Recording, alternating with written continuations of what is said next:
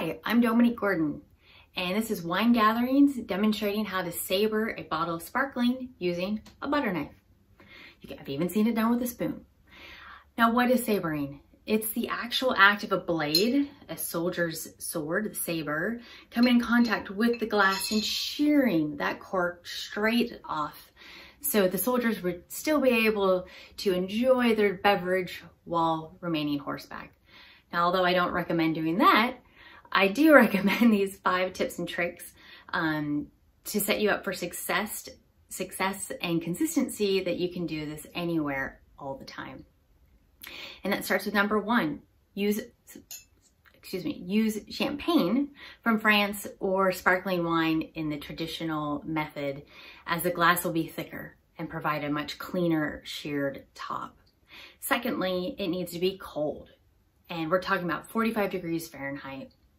So when you go and grab a bottle at the grocery store off the end cap, even though it's chilled there, drive home, put it back in the refrigerator for at least an hour to give you a really good experience.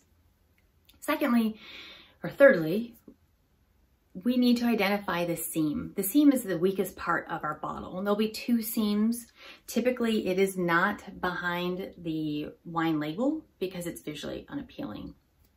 So, feel for that seam. I have found mine.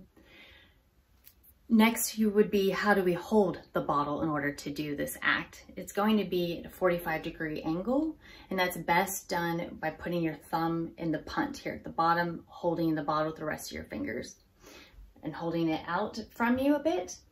We'd be using the dull end of our butter knife, and you're just sliding the blade up and down the bottle. We don't come off, we don't come at it from the side. You right along that edge, and you'll continue up and off. You want that energy of your arm still to carry it all the way through, and that is helping to direct where this cork is going to go. You want to be outside doing this with some good distance between you, because this cork can fly a good 20 feet. And ideally, you'll have some lawn or soft surface to receive the cork, so you have a beautiful keepsake like this from my wedding almost 12 years ago now.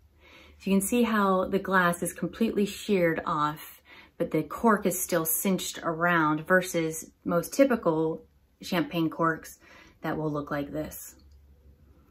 So I hope you can do it. I know you can. Just follow these steps.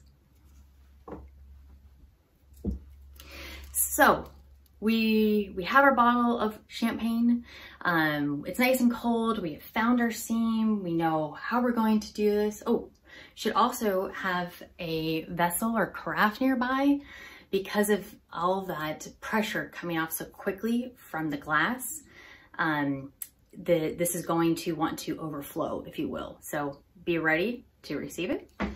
Finally, we need to remove this whole top section here. And so we have the foil that we need to remove. Most will have a pull tab. Here we need to get everything off. There we go.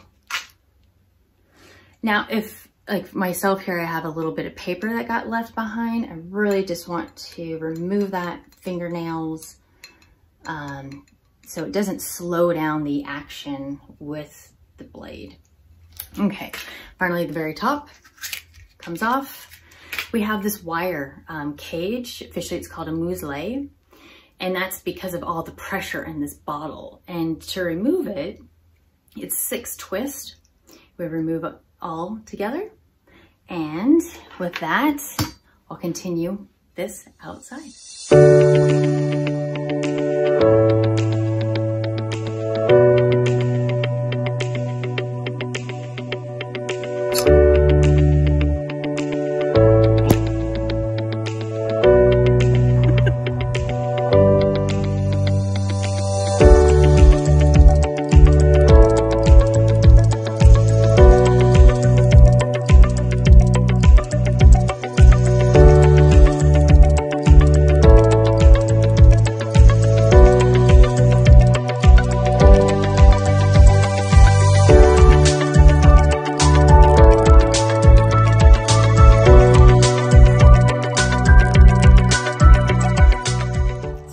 still kept the glass nice and tight and that cork cinched.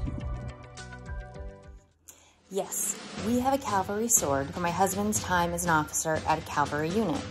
Today was the perfect opportunity to find a new use for the sword.